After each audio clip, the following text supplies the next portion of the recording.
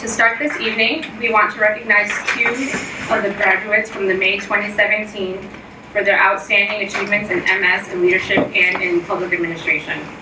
Dr. Hall and Dr. Norvell, would you please come up to the front to hand out the awards to the students that were chosen.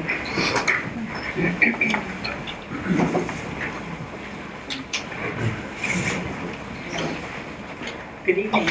Good evening. It gives me great pleasure to introduce you to Paul Pavis, our 2017 Dean's Award for Excellence in Leadership, Academic Excellence in Leadership. Paul, if you would come to the front, please.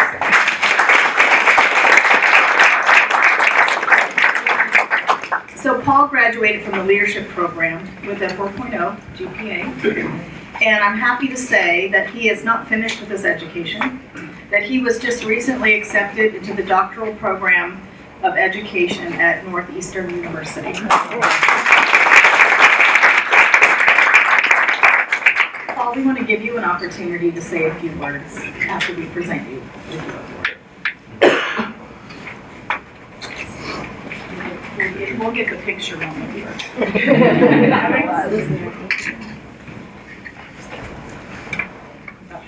There we go. Much better.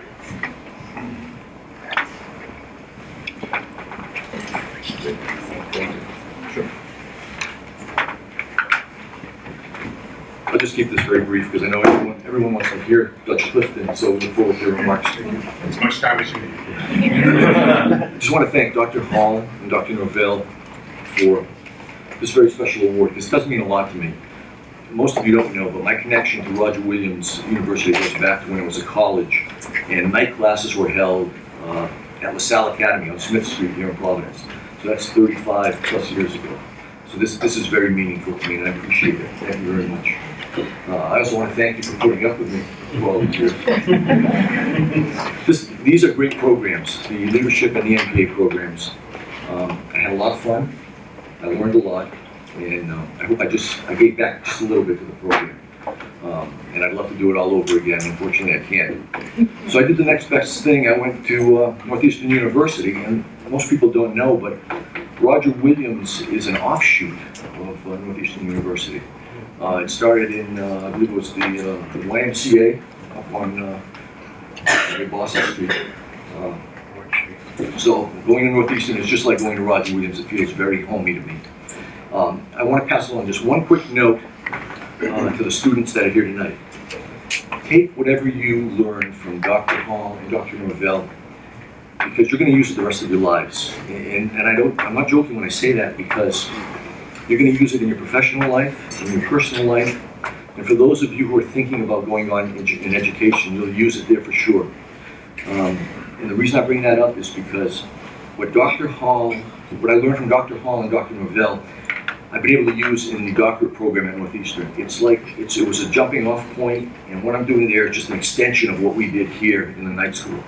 So for those of you that are even thinking just a little bit about moving on in education, consider a doctoral program once you wrap up your master's.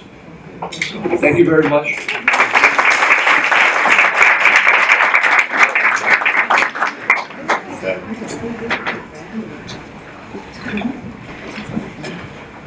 One of my favorite awards is the one I'm about to give.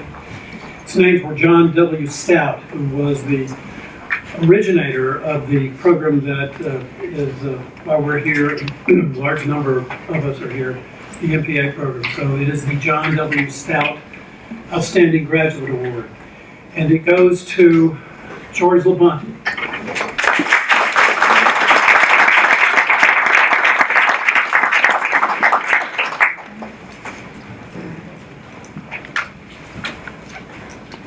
Mr. Labonte is a professional police officer, and now he is an MPA, which makes him a member of a very important profession. He has been active in the American Society for Public Administration, including the Rhode Island chapter. He was the first, and so far only, Rhode Island and Roger Williams ASPA Fellow.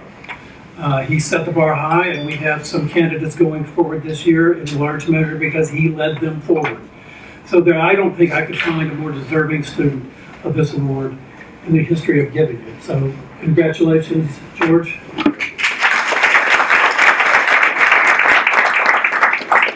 So, first of all, sorry for saying the bar is so high for everyone in the program. I would like to thank Dr. Hall, Dr. Novell, and all of the classmates I met throughout this program. A couple years ago, I bought the Rosetta Stone, and in that it says you must immerse yourself in the language. So, watch Spanish-speaking television, read the newspapers. And it's the same thing as this program. You're really to immerse yourself in it. Immerse yourself in the literature, in the professional organizations such as ASPA. And that's really the biggest tip I can give you is just get engaged, get involved in it, and you'll go far. So, thank you.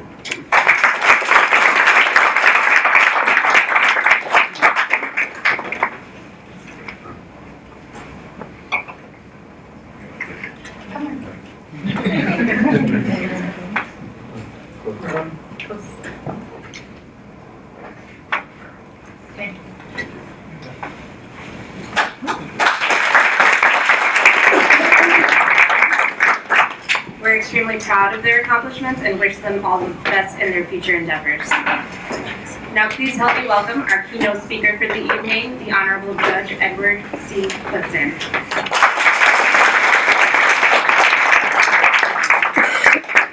Judge Edward C. Clifton served as an Associate Justice on the Rhode Island Superior Court from 1994 until 2015. He also presided over the Providence County Adult Drug Court from 1998 to 2004. He served as a member and later chair for 4 years of the Rhode Island Supreme Court's Permanent Committee on Women and Minorities from 1998 until 2015. He was one of the original incorporators of the Thurgood Marshall Law Society of Rhode Island, Inc. Following retirement from the bench, Judge Clifton joined the faculty of Roger Williams University School of Law, where he has taught a perspectives course for the last 2 years on the American jury system. He currently serves as a member of the Board of Directors of Roger Williams University School of Law, Omni Development Corporation of Rhode Island, the Rhode Island Urban Debate League, and is a founder and member of the Black Philanthropy Initiative Bannister Fund, a field of interest fund at the Rhode Island Foundation. In 2017, Judge Clifton served as one of the 2 honorary chairs of the Rhode Island Council for the Humanities Read Across Rhode Island Initiative, which had selected Just Mercy as the 2017 Book of the Year. Judge Clifton was the first recipient of the Wheeler School Distinguished Community Spirit Award and is involved in many community activities. He also co-chairs and is the recipient of numerous awards. Recently, he was honored to receive the Distinguished Service Award from the National Center for State Courts. The list goes on, and without further ado, please help me welcome Judge Edward Clifton to the floor.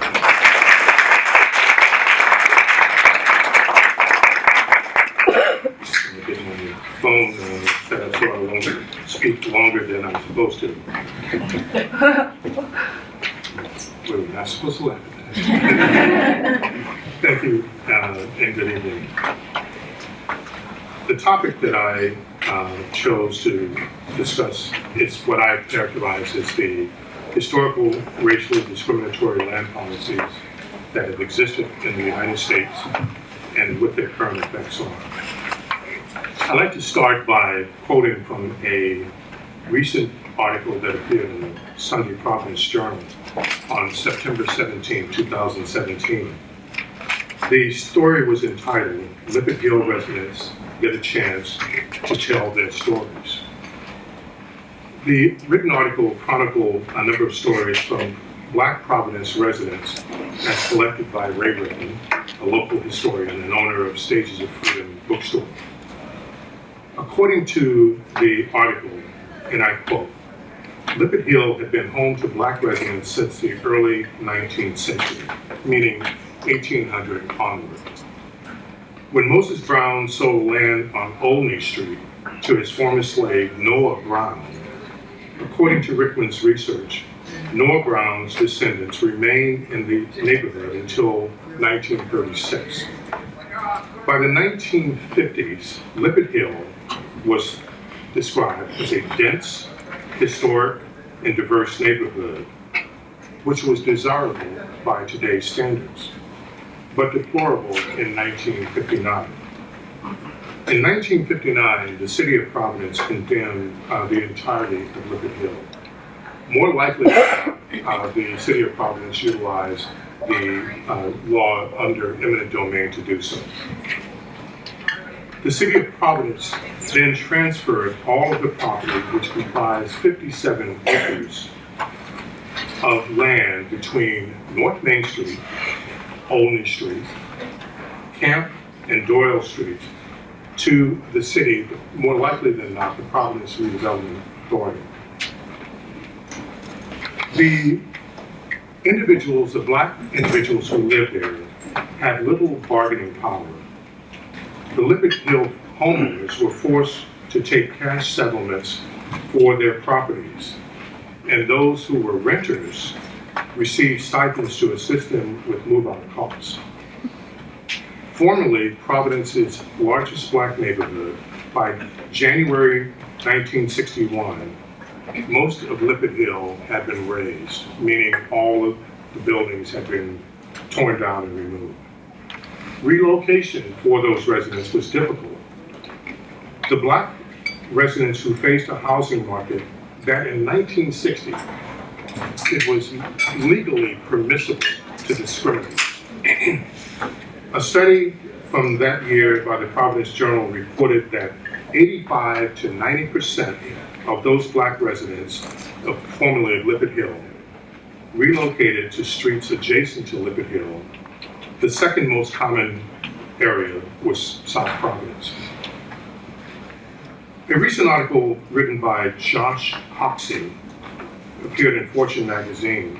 It was taken from a report he co-authored entitled "The Road to Zero Wealth," and it concerns the continuing gap, economic gap, between white families' income versus black and Latino families' income, and a projection of those gaps in the future, which are troubling, at least to me.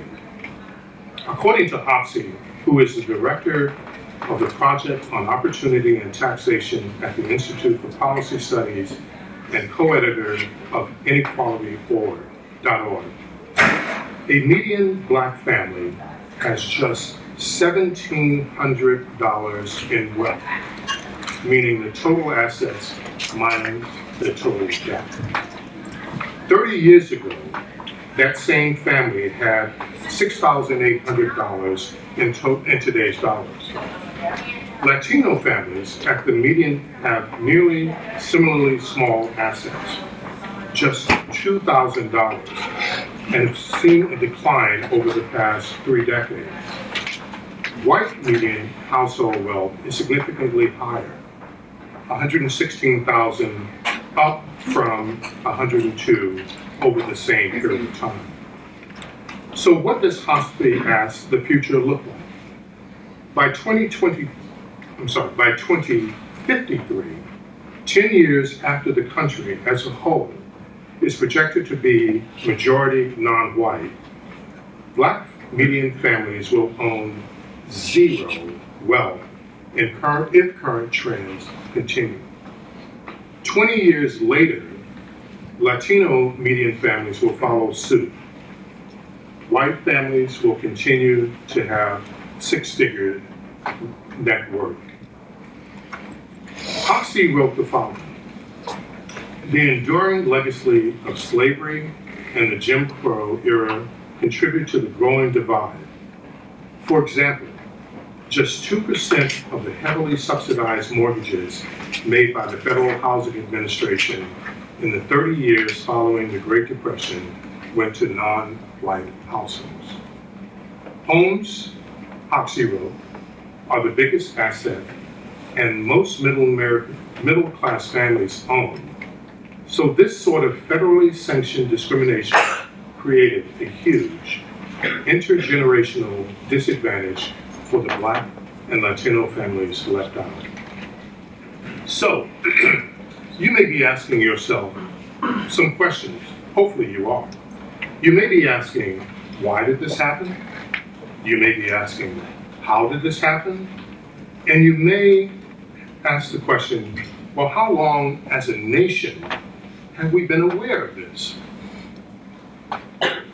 In 1967, there was a commission called the Kerner Commission, named after the then governor of the state of Illinois. The official name of the commission was the National Advisory Commission on Civil Disorders. The Kerner Commission was created by an executive order of then-President Lyndon Baines Johnson. It was charged with the responsibility to investigate the urban rebellions that had erupted between 1964 and 1967. The commission was charged with 3 questions. First, what happened? Second, why did it happen? Third, what can be done to prevent racial disturbances in the future? The Kerner Commission studied 23 cities which had experienced a racial rebellion in 1960, In 1968, just about 50 years ago, the Kerner Commission concluded, quote, that the United States was moving towards 2 societies, one black, one white, separate and unequal. They continued. African Americans experienced severe economic and social disadvantage compared to whites. Largely poor black populations were confined to the central cities, while the predominantly white population moved out. As to what can be done, they answered, the federal government had to intervene to improve housing. According to a number of academics, while President Johnson accepted the report, he did not support the conclusions, and minimal efforts were made following the production of the report to address the problems that were identified by the Kerner Commission. Before I go on, I'd like to discuss some legal definitions that you will be hearing about shortly. The first is what is known as de facto segregation. And in the law, there is a dictionary which is called Black's Law Dictionary. That is the true name of the book. De facto segregation is defined in Black's Law Dictionary as, quote, segregation that occurs without state authority, usually on the basis of socioeconomic factors, having effect even though not formally or legally recognized. Another legal definition is eminent domain, which is the inherent power of a governmental entity to take privately owned property, especially land, and convert it to public use, subject to reasonable compensation for the taking. That is because under the 5th Amendment of the United States Constitution, the so-called takings clause, it requires that the government compensate the private landowner. The next term I'd like to discuss is what is known as a covenant. Covenants occur in marriage. Covenants occur in land transactions. A covenant is a formal agreement or promise usually contained in a contract. Another term I'd like to discuss is what is known as a restrictive covenant. A restrictive covenant is a private agreement, usually found in a deed or a lease, that restricts the use or occupancy of real property, especially by specifying such things as lot sizes, building lines, architectural styles, and the use to what property may be put to, the use that it may be put to. Another legal term is what is known as de jure. It's D-E, capital J-U-R-E, segregation. That is defined as segregation that is permitted by law. 2 other terms, less legal, but nevertheless, I think it's worthy of discussing, is what is known as a ghetto. A ghetto is defined in American Heritage Dictionary as a slum section of a city occupied by a minority group who live there because of social or economic pressure. The second definition is a section or quarter in a European city to which Jews are or were restricted. The last term that I want to talk to you about is what is known as the inner city, which is the older central part of the city, especially when characterized by crowded, low-income neighborhoods. Recently, there was a book that was published entitled The Color of Law, A Forgotten History of How Our Government Segregated America. This book was written by Richard Rothstein, who is a research associate of the Economic Policy Institute and a fellow at the Thurgood Marshall Institute of the NAACP Legal Defense Fund. He's also associated with the Haas Institute at the University of California at Berkeley. And in the preface to his book, Rothstein wrote the following. When from 2014 to 2016, riots in places like Ferguson, Missouri, Baltimore, Maryland, Milwaukee, Wisconsin, and Charlotte, North Carolina, captured our attention, most of us thought that we had an answer as to how these segregated neighborhoods, with their crime, violence, anger, and poverty, came to be. We said that the de facto segregation was what caused this. He continued, we tell ourselves de facto segregation has various causes. When African Americans moved into a neighborhood, like Ferguson, a few racially prejudiced white families decided to leave. And then as the number of black families grew, the neighborhoods deteriorated, and white flight, as it's been described, followed. Real estate agents steered whites away from black neighborhoods and blacks away from white ones. Banks discriminated with redlining, refusing to give mortgages to African Americans, or extracting unusually severe terms from them with subprime loans.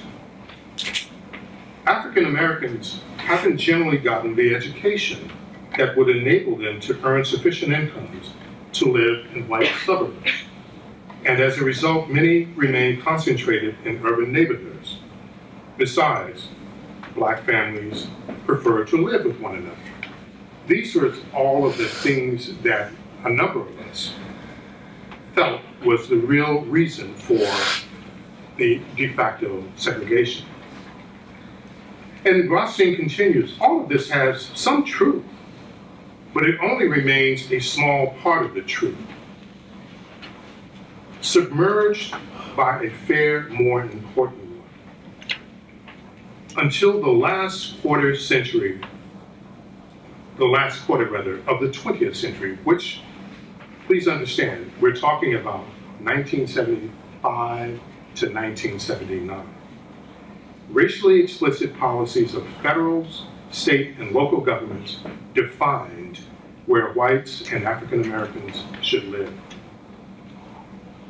Today, residential segregation in the North, South, Midwest, and West is not the unintended consequences of individual choices and otherwise well-meaning law or regulation, but of the unhidden public policy that explicitly, I want to repeat that explicitly segregated every metropolitan area in the United States. The policy was so systemic and forceful that its effects endured to the present time. Without our government's purposeful imposition of racial segregation, the other causes, private prejudice, white flight, real estate steering, bank redlining, income differences, and self-segregation still would have existed, but with far less opportunity for expression. We all know that slavery officially came to an end in 1865. And the US Congress in 1865 enacted the 13th Amendment, which formally constituted the abolition of slavery. Section 1 of the 13th Amendment reads as follows: neither slavery nor involuntary servitude, except as a punishment for crime, whereof the party shall have been duly convicted, shall exist within the United States or any place subject to their jurisdiction. Section 2 of the 13th Amendment provides, Congress shall have the power to enforce this article by appropriate legislation. The next year, 1866, Congress enacted the so-called Civil Rights Act, an act that enforced the abolition of slavery, that additionally prohibited actions that Congress deemed perpetuated the characteristics of slavery, confining people to so-called second-class citizenship. The Civil Rights Act of 1866 provided, quote, all persons born or naturalized in the United States and subject to the jurisdiction thereof are citizens of the United States and of the state wherein they reside.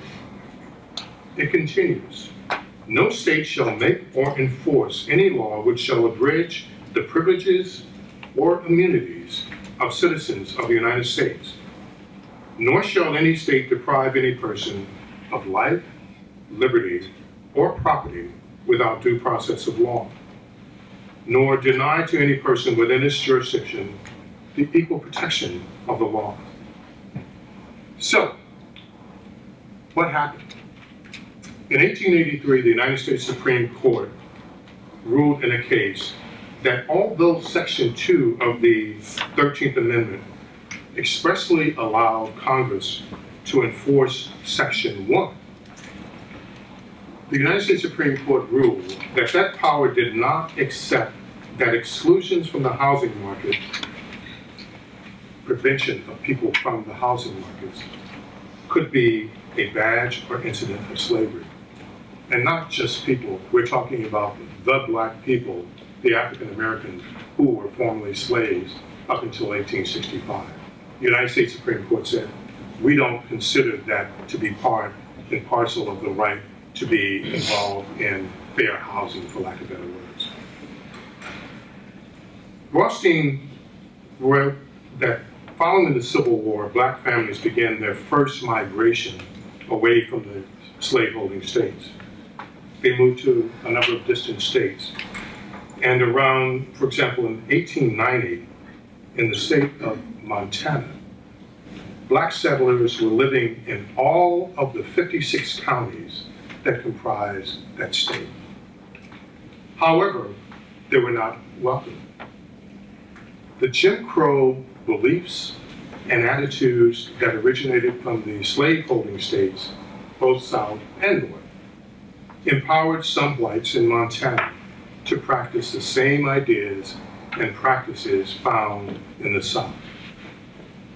By 1930, blacks no longer lived in 11 of those 56 counties in Montana, which they had previously occupied. Some of this was accomplished by the local enactment of so-called sundown policies. These were informal policies adopted by the white community, enforced by the local police or organized mobs that forbade African Americans to live or be within the town borders after sundown. During the Depression, during the administration of then President Herbert Hoover, we all know that employment was dismal, businesses were failing, and some of the businesses that were failing at that time was the home building groups in the United States. A national conference was convened of the home building industry. And before the conference, a trade organization, the Better Homes in America, published what is known, or was known, as the Better Homes Manual, consisting of a host of recommendations from its leaders. it's been the president of the Better Homes in America stated before the conference that apartments were the worst kind of housing, frequently overcrowded because of, quote, ignorant racial habits of African Americans and European immigrants. Some of the more notable attendees at the conference was a gentleman whose name is Robert Whitten, who designed Atlanta, Georgia's zoning laws in an attempt to avoid the precedent-setting case of Buchanan. Another attendee was the president-elect of the National Association of Real Estate Brokers, which had recently adopted ethics rules prohibiting agents from selling homes to African Americans in white neighborhoods. Before, we all probably have heard of the Federal Housing Administration, but before the enactment or the creation of the Federal Housing Administration, the role of federal housing fell under the jurisdiction of the Department of Commerce. The Housing Division was responsible for the national policy of housing. The chief of the Housing Division of the Department of Commerce made recommendations to the people who attended that building conference. One was, quote, to buy partnership in the community. Restricted residential districts may serve as protection against persons with whom your family won't care to associate, provided the restrictions are enforced and are not merely temporary. So that was essentially the origin of a number of the restrictive covenants that were found and may still be found in deeds that are contained in the city of Providence. I come from Texas, okay? And doing research a number of years ago on a piece of land that my father and stepmother owned, I found in black and white in the deed, no African Americans allowed on this particular piece of property. So, the attendees at the conference included the president of then Metropolitan Life Insurance Company, which had a division that engaged in financing home ownership. The president of Metropolitan Life, you know, Stoopy, okay, just so we keep this all in context, he recommended that zoning laws be supplemented by deed restriction to prevent, quote, incompatible ownership occupancy, a phrase that generally understood to mean the prevention of sales to African Americans. Later, under the control of the leadership of that president, Metropolitan Life developed, which then the largest planned community in the United States, known as the development's Parkchester, located in New York, in the Bronx. And in Parkchester, African Americans were prohibited. Before the Federal Housing Administration came into existence, home ownership for working and middle-class Americans was virtually impossible.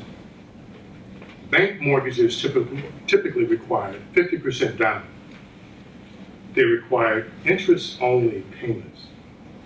And they required repayments within 5 to 7 years. So interest-only means all that you pay, you never pay anything towards the principal. You're paying just for the benefit of having the money. So families who took out these mortgages, what were they required to do? So every 5 to 7 years, they were required to refinance, usually under the same term. So this was like, you would never, ever, ever own your home. One of the problems facing the middle class and low individuals, regardless of race, at that time, was foreclosure on their mortgages. To address that problem, in 1933, the federal government created what was known as the Homeowners Loan Corporation to purchase existing mortgages and rewrite them at more favorable terms for the borrowers. Lower rates of interest, amortized loans, meaning you're paying both the principal and the interest at the same time. You had longer mortgage terms, usually 15 years. You had full ownership of the property afterwards. In order to qualify for these mortgages, the Homeowners Loan Association needed to be reasonably satisfied that the loan would be granted to a borrower who would repay the loan. In part, this meant that the existing house would maintain its value. And to do so, the Homeowners Loan Corporation engaged local real estate agents to make a preliminary assessment through appraisals. These real estate agents were the same people who were ethically bound to the code of ethics that had been adopted early on by the society, and they were ethically bound to maintain the racially restrictive agreements that were in existence. The Homeowners Loan Corporation, in order to carry out their function, created color-coded maps of every metropolitan city in the United States. The color-coded maps, the safest ones, were colored green. The riskiest ones, red. We ask ourselves, where did the term line come from? It came from the Homeowners Loan Corporation, a part of the United States government before 1932. If African Americans lived within an area, even if it was solidly middle class by those standards, it was coded red. That did not automatically mean that the homes in the neighborhood would be denied the benefits, but it made it extremely more difficult. So under the administration of Franklin Delano Roosevelt, the Federal Housing Administration was created.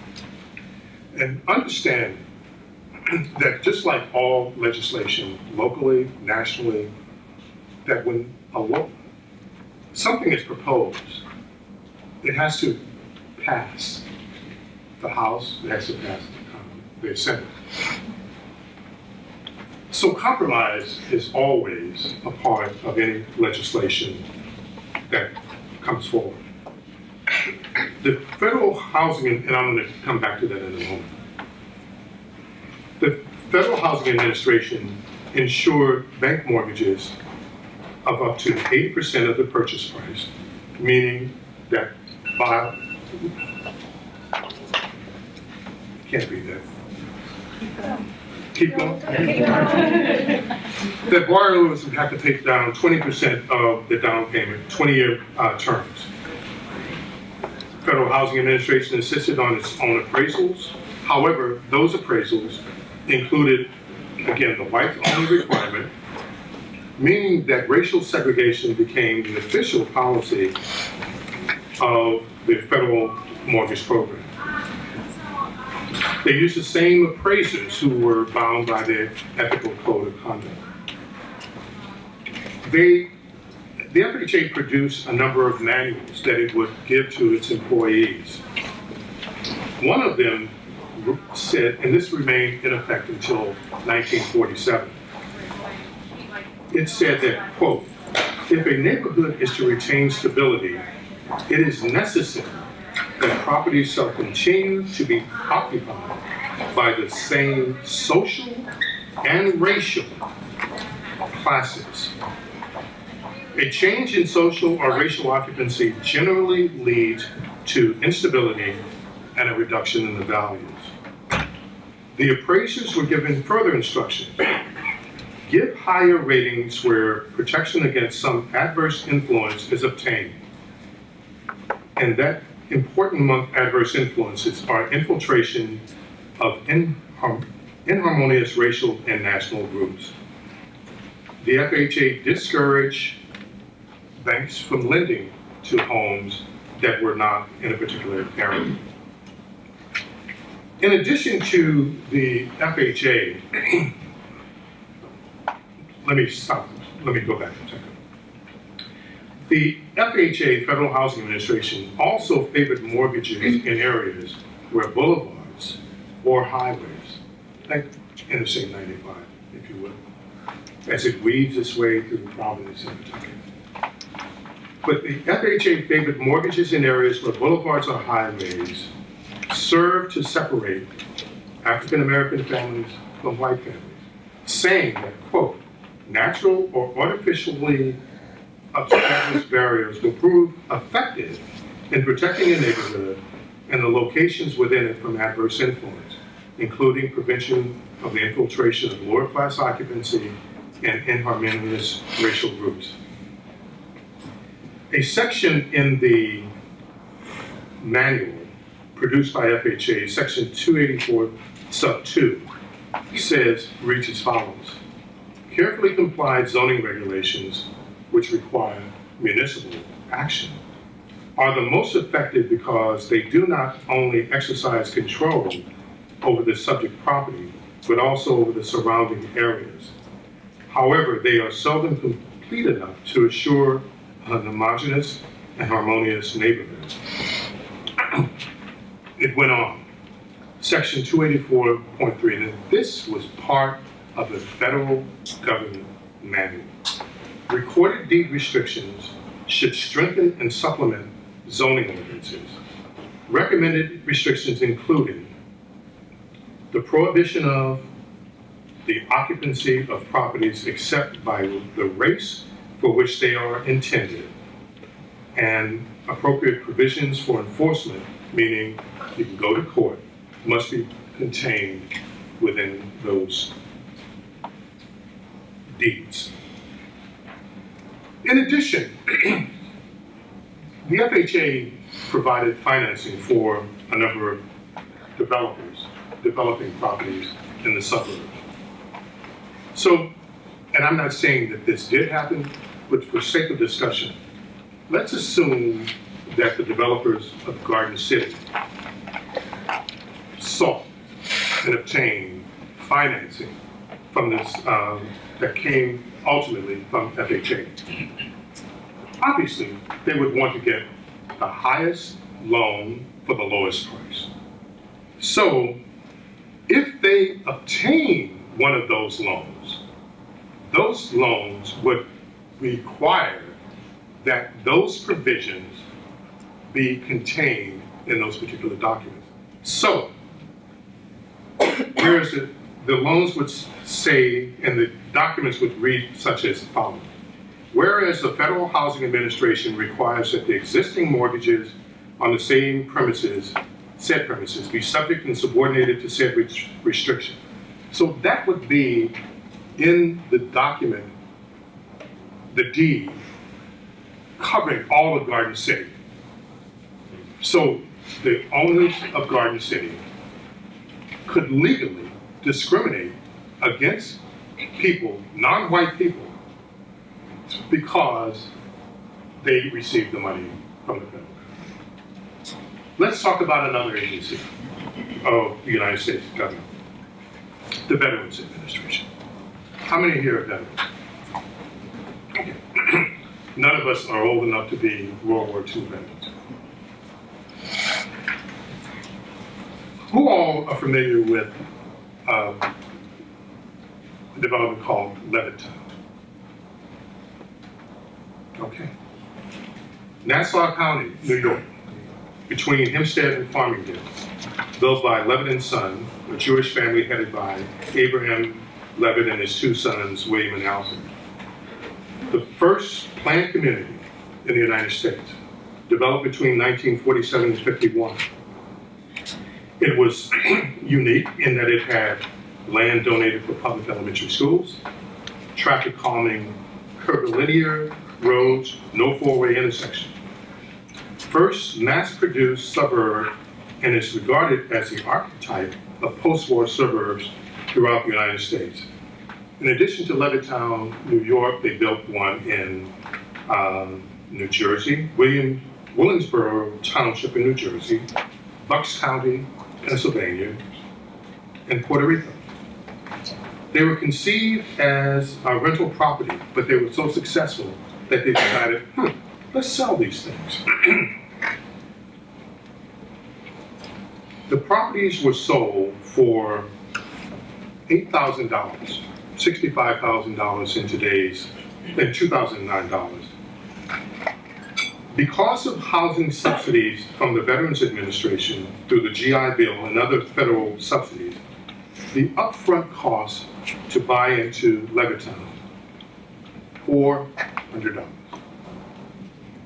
A clause contained in the buying agreement stated that the property could not be used nor rented by individuals other than those of the Caucasian race. Sales agents were aware of the restriction, and as a consequence, no black families were accepted. William Levitt, one of the sons, he served as a CB during World War II. We all know where the CBs were trained, don't we? Quonset, Rhode Island. He became the president of Levitt and Son. In many years, when asked about the discriminatory policy of Levitt, he was quoted as saying the following: "As a Jew, I have no room in my heart for racial prejudice. But the plain fact is that most whites prefer not to live in mixed communities. This attitude may be wrong morally, and someday it may change. I hope it will." Another federal agency, the Federal Highway Administration. Rothstein maintains that many of the de jure segregation policies aim to keep African Americans far from white residential areas. They shifted African American populations away from the downtown district so that white commuters, shoppers, and business elites would not be exposed to black people. Some slum clearances was a way to accomplish this through the mid-20th century. So when we think back to what happened to Lippert Hill, was the term slum, blight, those were widely understood euphemisms for African American neighborhoods. Because black folks were prevented from relocating into the suburbs, the places where they lived, they couldn't get mortgages to fix up their property. Of course they're going to get blighted.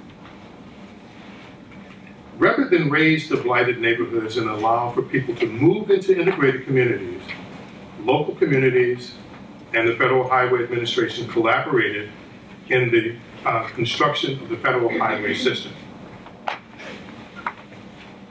In 1943, the American Concrete Institute urged construction of urban expressways for, quote, the elimination of slums and blighted areas. In 1949, the American Road Builders Association wrote to President Truman that interstates properly routed through metropolitan areas, they could, quote, contribute in substantial manner to the elimination of slum and deteriorated areas. The federal interstate highway system buttressed segregation in many cities across the country. In Florida, the Florida State Road Department routed 195 to accomplish what unconstitutional zoning ordinances were attempted to do, but were unable to do, right smack dab through a section of Miami where black families live, rather than going through an abandoned railway that ran parallel to where 1-95 is. That happened also in Los Angeles. So I'm running out of time, and I want to conclude in a couple of minutes.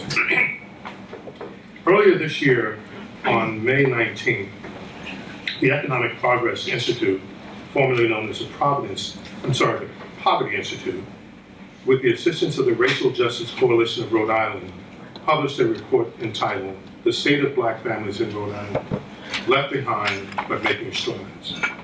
A contributor to the report wrote in the introduction the following. From the early days of Rhode Island's colonization and the subsequent reliance on black slaves for both labor and trade, through widespread displacement and asset stripping through eminent domain via the Federal Housing Act, and the use of redlining to perpetuate racial segregation in the 20th century, Black Rhode Islanders have been dealt an unfair hand. The historical legacy of centuries of unequal treatment manifests itself today through many socioeconomic indicators. In Rhode Island,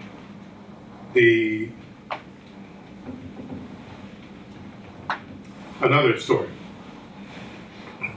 Access to affordable housing in Rhode Island lags. Housing Network's fact book produced this. Rhode Island's overall home ownership rate is 60%, which is the lowest in New England and ranks 46th nationally. For white families, the rate of home ownership is 65%.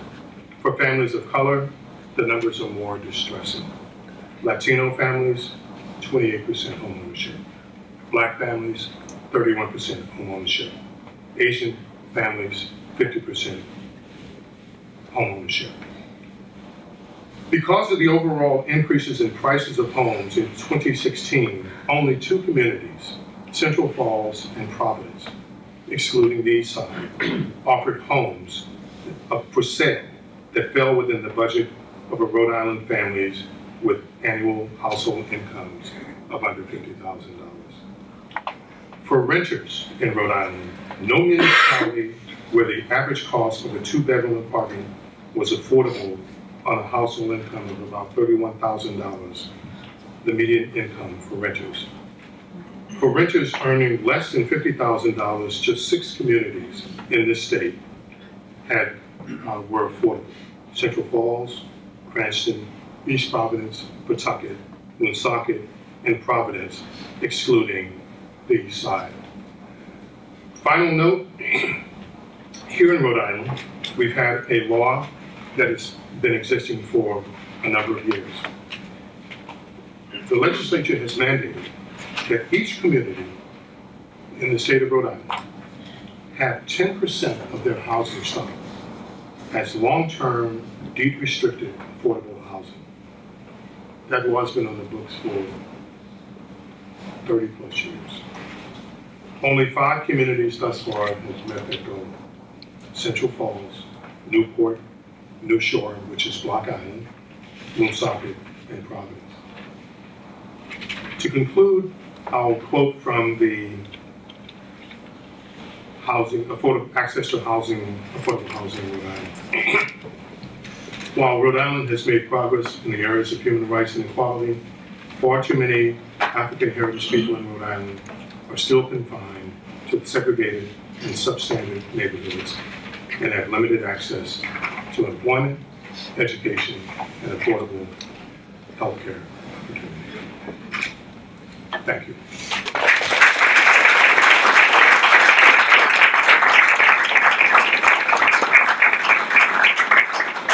I know that was depressing, but this is me. Questions, please. I'm just interested about what your thoughts on gentrification are. So like in Providence especially, there's like the West Side, Elmwood, those are becoming gentrified, and I wonder if you think that that process has any positives, or if it just raises the cost of houses and kicks out renters or lower income people who are people of color. It does all of the above. I mean, yes, it raises, typically, gentrification has come to be known as where people move in and improve the housing stock. But in order to improve the housing stock, a lot of that housing stock, as you said, were previously occupied by low-income people. So where do they go? I have some statistics as to the demographics, selected communities here in the state of Rhode Island. And I have a working thesis And the working thesis is that as the suburbs developed in Rhode Island, as well as elsewhere, the former white occupants of the urban city, Providence, Pawtucket, they moved out. And they now live in places like North Kingston, like Narragansett, things of this nature. So what I did to follow up on that thesis, and this may or may not answer your question, but so in 1940, the population of Providence, according to the census, was 253,000 people. In 1950, it was 249,000. It was made up of 96.5% white, black population was 3.3, Hispanic or Latino, no measurable numbers. 1960, the population of Providence had declined to 207,000. 1980, 157,000. 1990, the white population of Providence had declined, I'm just going to go from 1950 to 1990. 1990 white population was about 70%. So where did they go? Let me give you a contrast. And I'm going to just pick randomly North Kingston. 1940, 4,700 people. 1950, 14,000 people. I'm going to just do across and across. I didn't do 1990. But 2000, North Kingstown had 36,000 people living in there compared to 47,000 in 1940. The 2000 census, 95.71% was white, 0.97% black, 0.55% Native American, 0.95 Asian, and therefore, so yes, and so the black folks, the people of color in the West End, in Elmwood, who may be displaced by a family, gentrifying family, where can they go? Yes. So, with the step further, what are the legal tools, methodology in order for affordable housing to sort of come into an area where they're supposed to be and housing folks that they're meant to be there? How do you get these towns and cities to comply? It's hard because first of all, you have to get the land. The land has to be there. It has to be affordable. The land in and of itself has to be affordable. So, and it has to be a substantial amount because the zoning laws, while you can't enact zoning laws that require 2 acres for a 1-bedroom home, you still have some control. The local communities have some control.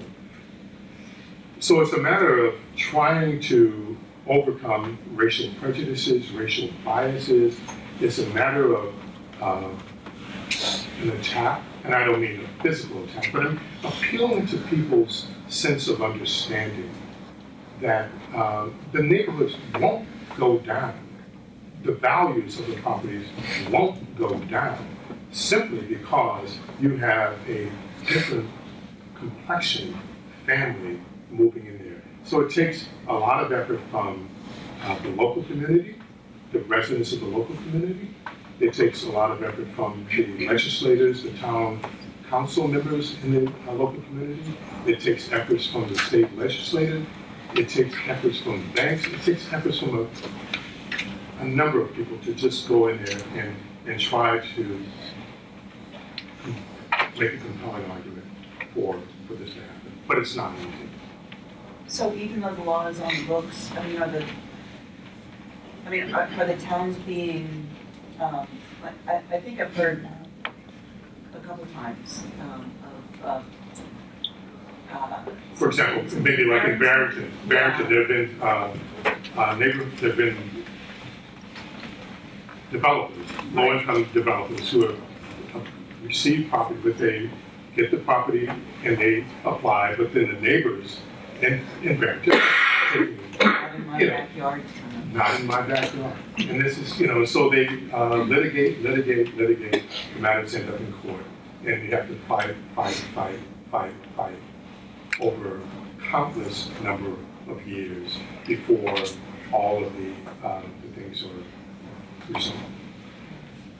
Other question? Yes? Not so much a question, but going to our conversation that we had earlier,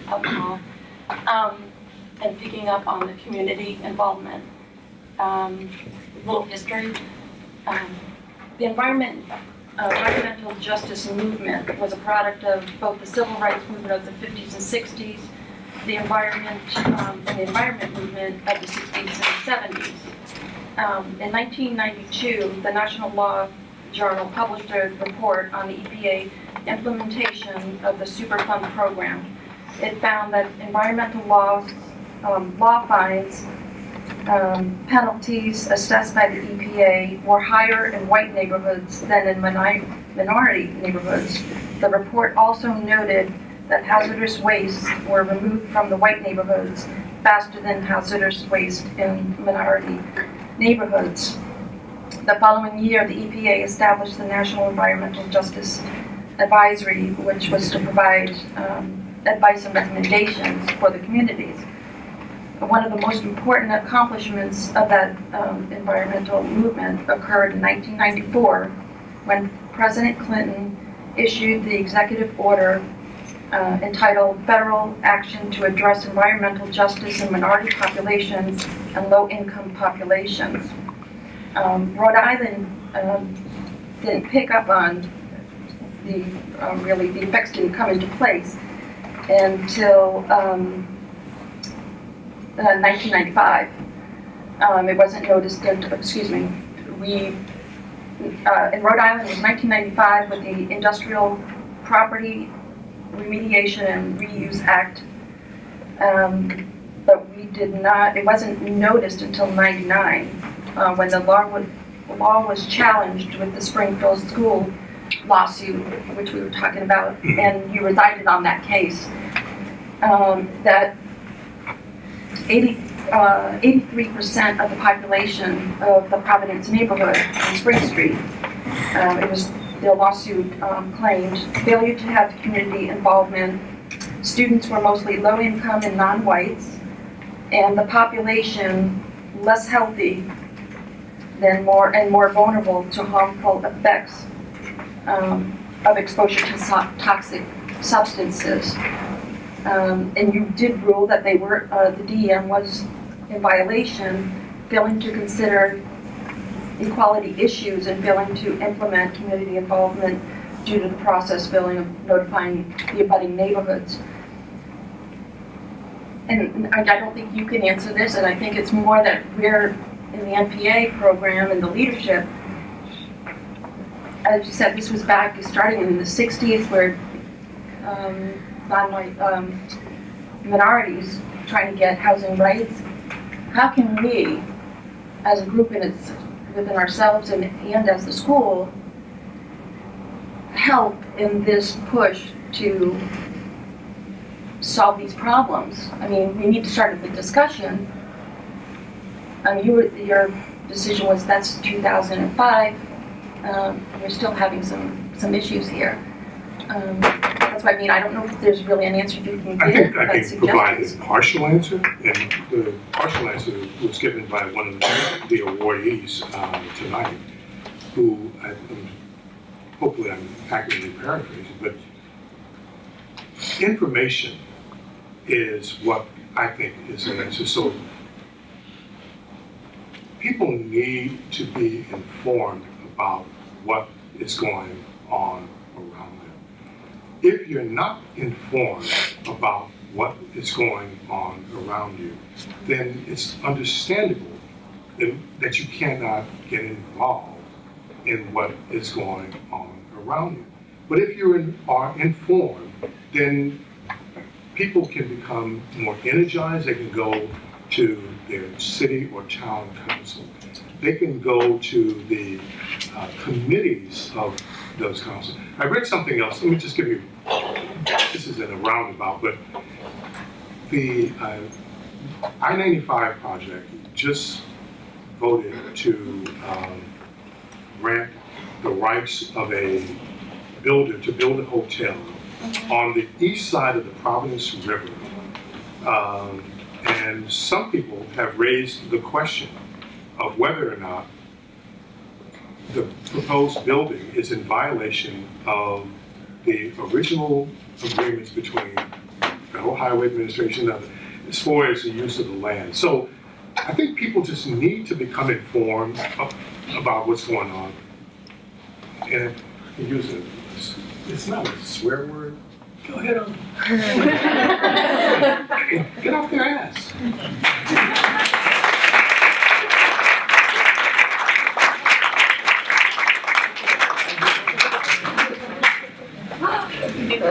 Well, as we know, social justice is a very broad topic, but Judge Clifton has done us a great favor in drilling down into one of the key areas that has a lot to do with social justice in the current we live in. So, thank you so much. Thank you.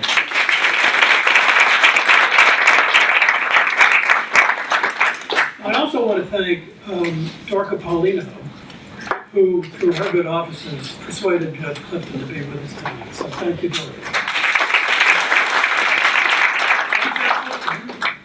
We invite guests to be with us, and we never let you leave empty-handed. So, on behalf of the MPA program faculty, EMS lead faculty, the students in both programs, we offer you this as our token. Thank you very much. Of appreciation. Thank you.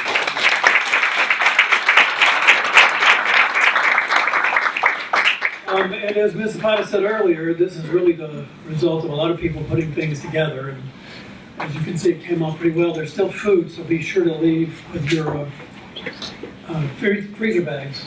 If you don't have them, I'm sure Ms. Coop can get them. One final thank you. I think she did a wonderful job this evening, and Sasha Zapata.